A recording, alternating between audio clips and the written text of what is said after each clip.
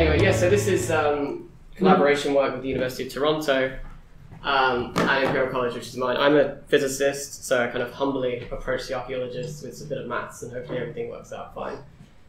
Essentially what I'm trying to do is it's kind of like maximum ignorance modeling, so we're kind of going back to basics, as is my maximum ignorance of archaeology. So yeah, so Paula's should be around later, but if not, it's fine. And there's some collaboration with Ray Rivers, who's my supervisor, and Tim Evans, who's my supervisor, and they're physicists as well. So, warming up, I'll just get on with it. So, yeah, so there's two modelling frameworks, one in which you get some of the inductive and deductive modelling. So the inductive modelling is derived from patterns and observation of data. This would be kind of like, oh, let's have big data, let's kind of extract the patterns perhaps humans don't see. But often the case, we don't usually end up with such detailed data. The deductive modelling process is kind of say, oh, well, I imagine the interaction takes place as a function of distance. I imagine the interaction takes place as a function of some other property, geography, the cultures, predispositions to interact with parties you already have. And this is sort of the fallback position for poor data. So what we see is that the problem is we have big data, but not poor, just lots of stuff. We have lots of stuff catalogued with poor statistics. So we kind of call it dirty data in a kind of funny way. And we need to negotiate between these two pathways. And with our work with the Mycenaean Aegean, we're saying, let's kind of put two and two together in terms of deductive and inductive modelling and try and reach something in between. So the talk plan here is kind of doing the intra and local data. We're kind of looking at the pots, where they come from. That's maybe the import origin, and then the relationship, the network, which is formed as a result of saying, oh, these two pairs are interacting with each other via imports. We won't have time to look at the local network, which is kind of on Crete itself, and the multiple scales at which the interactions occur won't be fully addressed here, because we've only got 15 minutes.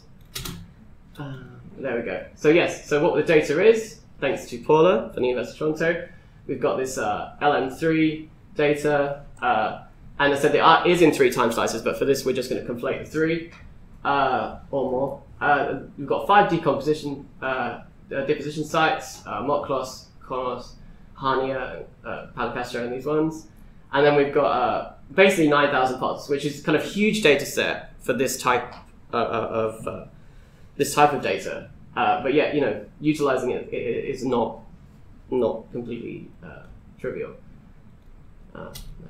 So yeah, so we've got kind of, these are the classifications it falls onto. There's the settlement sites. We've got amphoras, cups, jars, calyxes, and then this all comes as thanks from Paula. So yeah, so here's a nice little plot. So we're looking at these sites on Crete, yeah, so this is the 5 we're looking at, and these are the many others that are recorded on the site, on the island. So yeah, there's two interrelated things going on here. So what we're trying to establish is whether the relationships and the positions kind of already push this kind of, oh, let's see what the Mycenaean influence is, and can we infer that? Anyway, so yeah, so this is kind of the whole, what we call the big potato, with 5 distribution sites, and then 41 endpoint origins, So, local data from 5 sites in Crete, it's a very little picture. We don't have quite enough data to do big data. We have enough to not just throw it in the bin and just go back to kind of purely theory modeling. The simplest null model we can think of is just looking at like what our proximity to the coast is, and whether coast the amount of accessible coast kind of just leads to the size of settlement as a result. So the kind of the basis, not the basis, the inspiration for this kind of derives from this paper, where you can plot quite a good fit, like relationship wise, towards the amount of coastline accessible from a settlement and the size the settlement became. So we'll keep that in mind as we go forward. So what I went for is the kind of an attachment protocol that's quite simple. What we're saying is like, oh, there's a lower bound where basically it's the same place where you are now. So I'm not going to kind of talk to you. It's kind of like your grandma's house or your parents' house. I can just walk down there anytime I want. So, it's not that's not the interaction scale of interest. You kind of say, oh, what's the upper bound? Where can I travel to by car or by, some sort of feasible means? And then beyond would be something like, oh, I need a ship or something like that. So you could find this kind of I say Goldilocks region where I say, oh, this is what I'm going to travel within this mode of transport, this type of interaction. And then I connect. As I said, it's just right.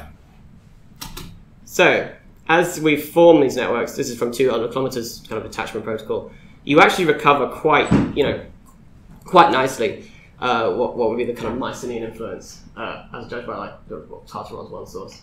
And you kind of just get this for free just by attaching and connecting the dots, as I have. And then we kind of keep expanding, and then we start to see the longer scale interactions, which occur about 450 kilometers, stuff like that. Now, this can be represented in a graph, which is, I'm hoping this is kind of what you guys want in computational methods. What you see, interestingly, is that this characteristic length scale of interactions occurs sort of, just before 200 kilometers. You see they're all balanced, which is, and you kind of learn that that's about the characteristic length scale of interactions, sort of around 100. And this is for degree centrality, so this is the number of nodes you can get to in kind of one jump. So kind of direct forms of travel. So now the next centrality we'll look at is between a centrality, which is like the largest numbers of shortest paths, like a stop-off point, for example. And what you see here is very interesting, like high sensitivity, around about 120, 100 and something kilometers. So what you see is that the system is inherently very sensitive to that thing, which is almost exactly the characteristic sail of a Mycenaean ship, about 120, 150 kilometers range. So he's kind of saying, oh, the settlements are placed exactly in the right place such that you can jump and use these kind of, so it's like, oh, everything's placed as it should be. And if it wasn't there, then the ships wouldn't quite get there in time. And then, so the attachment protocol, indeed, in the gist of it is a kind of, I look at this range, I connect, and then I check how central I am. I move, I check how central I am. I go bigger range, check how central I am.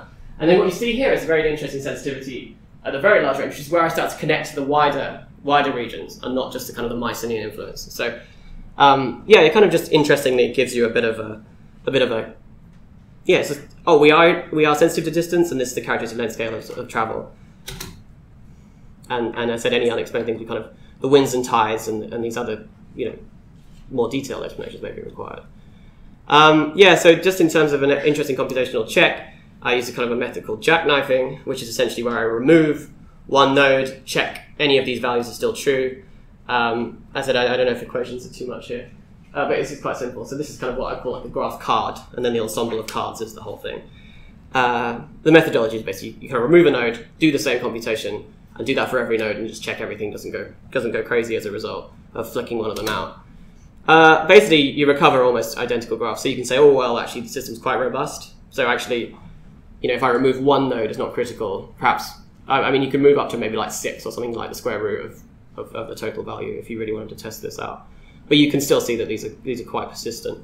So there's no one outlier settlement that's kind of really throwing this off. Although towards the end, it is interesting. And then we look at the variance of this, which is kind of like the spread of these guys, and you see kind of, this is all quite variable. These are very, very small, actually, although it is increasing. And interesting, you see this big jump in variance here, which again indicates the where Palacastro, which is actually the east of the island, suddenly connects to the big cluster and just goes. So you can see that, again, rather than showing the robustness of the network, it shows another layer of double sensitivity to these length scales. So you kind of see, especially here with this variance one, between this, it's like, oh, yes, I travel at about 150 kilometers. That's really important to me. And then I have another guy about 4 something else, which is probably when I visit grandma for Christmas, who lives in Cyprus or something, I don't know. So yeah, it's kind of, and it kind of ties in a lot of work on strength of weak ties and stuff. But yeah, how am I doing? You're brilliant. Yeah, cool. So then, so what we're kind of saying right today is that these models are super simple, right? I'm just going, oh, can I talk to this guy? Can I talk to this guy? How important am I? Can I talk to this guy? How important am I? So can a caricature possibly capture all this interesting archaeology and interesting interactions? Some of it works, some of it doesn't. So kind of this is the kind of the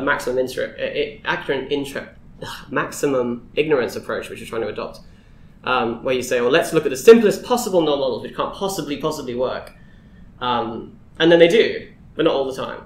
And I think that's the message here. So you're picking out sensitivities and interest to the situation you're in.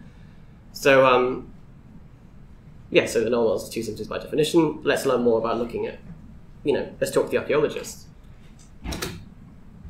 So these are the input oranges as they come in. You can see all this kind of makes sense. It's coming like round the island, it's coming down the island, it's coming, this kind of makes sense, this kind of makes sense.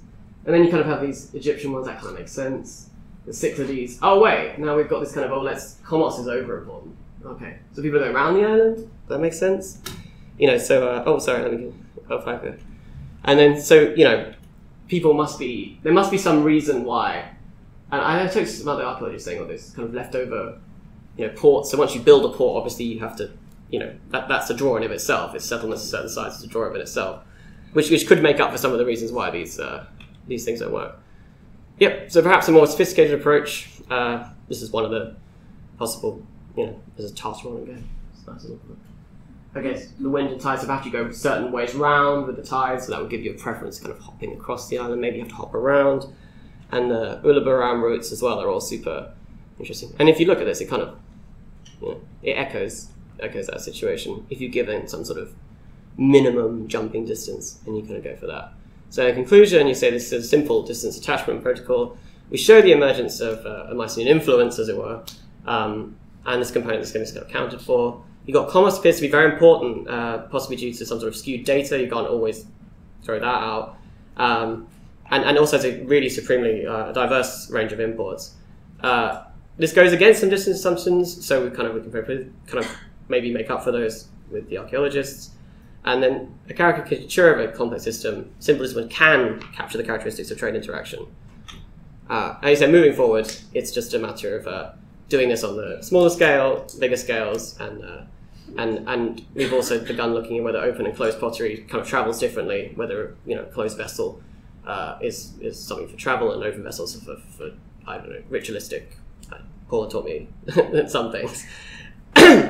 And then again, splitting the time slices would be awesome. So I'll see you real soon. But thank you for listening. Hopefully that's